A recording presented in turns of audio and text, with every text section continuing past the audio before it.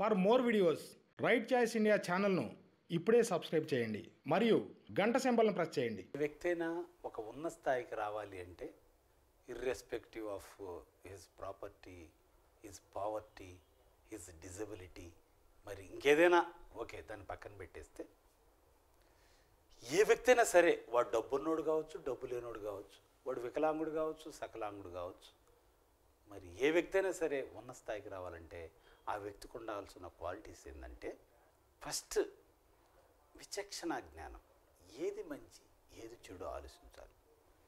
అప్పుడు మంచి లక్ష్యాన్ని ఎంచుకుంటే వాడు విజయం సాధిస్తాడు, చెడు లక్ష్యాన్ని ఎంచుకుంటే ఎక్కడోసారి నాశనం అయిపోతాడు. సో విచక్షణతోటి మనం మంచి లక్ష్యాన్ని ఎన్నుకోవాలి. ఆ వ్యక్తి పైకి రావాలనేవాడు మంచి ఒక లక్ష్యం ఏర్పాటు చేసుకోవాలి, ఆ లక్ష్యం మంచిదై ఉండాలి.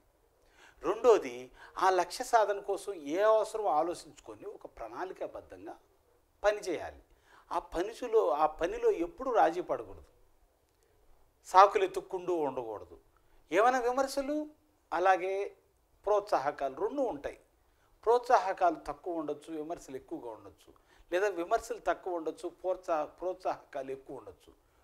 వాటిని పక్కన పెట్టేసి వీడు మాత్రం రెంటిని సమానంగా తీసుకుంటూ ముందడుగేయాలి. మూడోది బాధలు సుఖాలు, వీటి పట్ల కూడా చాలామంది చిన్న విషయానికి బాధపడుతూ ఉంటారు. ఎందుకు బాధపడాలండి? ఒక్కసారి ఆలోచించండి. వాడు నేను అవమానంగా ఫీల్ అయ్యాను, నాకు అవమానం జరిగింది, నేను బాధ. ఎవడైనా నీ స్థాయి వ్యక్తి నిన్ను అవమానించాడో ఆలోచించుకో. ఇప్పుడు నేనున్నాను, నా మీద కొంతమంది బంధువులు కుట్రతో ఆరోపణలు చేశారు. నేను ఎక్కడ కూడా కేర్ చేయలేదు. వాటిని ఎందుకు చేయలేదు అంటే నా స్థాయి వ్యక్తులు కాదు. నా స్థాయి వ్యక్తికి నేను అర్థం అవుతా, వాడికి మూర్ఖుడికి ఎందుకు వస్తా. ఒక ఐఏఎస్ ఆఫీసర్ నన్ను కానీ తప్పు పట్టాడంటే ఖచ్చితంగా నేను తప్పు చేసిన వ్యక్తిని. అలాగే నీలాంటి విజ్ఞాని నిన్ను ఎవడైనా ఇబ్బంది పెడితే నువ్వు తప్పు చేసిన వ్యక్తివి. ఎవడో మూర్ఖుడు ఎన్నో అనుకుంటా ఉంటారు, నువ్వు వాటిని కేర్ చేయాల్సిన అవసరం లేదు, లెక్కలే తీసుకోవద్దు ఆ విమర్శల్ని. సో ఆ విధంగా ఎప్పుడైతే వాటిని ఇగ్నోర్ చేస్తావో సొసైటీలో ఒకటి లేదు ఒకటి ఉంది, లేదా గౌరవం లేదు గౌరవం ఉంది, లేదా అవమానం, వీటన్నిటి పట్ల ఒక సంతులిత మనస్తత్వం నీకు అర్థమైంది, ఏర్పడుతుంది కూడా.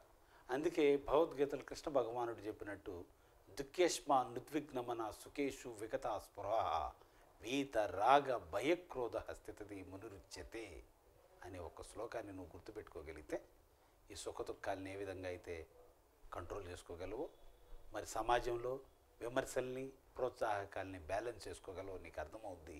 ఈ అజ్ఞానం విజ్ఞానం పోటీ పడే దాంట్లో విజ్ఞాన దిశగా ఒక ప్రణాళికాబద్ధంగా నువ్వు అడుగేస్తూ మరి ముందడుగేస్తే ఖచ్చితంగా సెలక్షన్ వస్తుంది. For more videos right choice India ఛానల్ను ఇప్పుడే సబ్స్క్రైబ్ చేయండి మరియు గంట సింబల్ను ప్రెస్ చేయండి.